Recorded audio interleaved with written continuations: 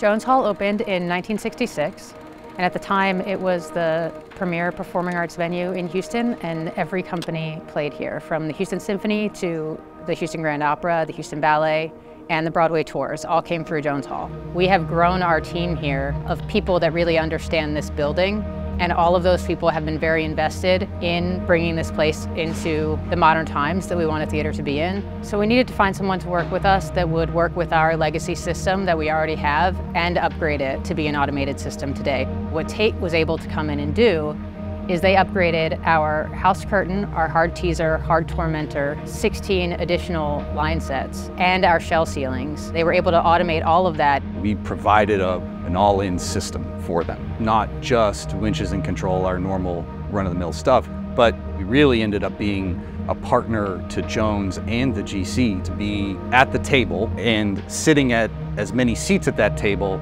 as the client asks us to. We can be involved in the deep conversation, talking about what is the grand vision here for what they wanted the building to be able to do in the end. And then we delivered.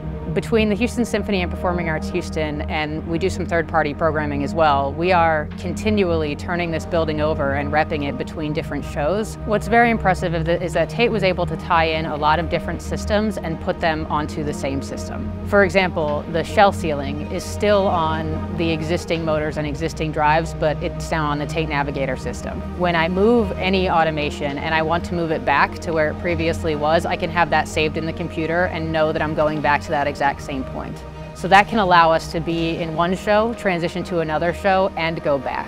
The abilities that TAIT has given us allows us to present more shows. It's been a good process, and one that, since we've had that time, has never felt like we've rushed. But it's not just about the winches or the gear. Jones Hall, it has all of the fundamental elements that make TAIT who we really are. There are so many people that have come from theater. I started theater in 6th grade, right? I've always done this. It's such a personal part of our DNA that gets to be translated as we do our work. That's an important relationship that is forged here and now, and will only grow into the future.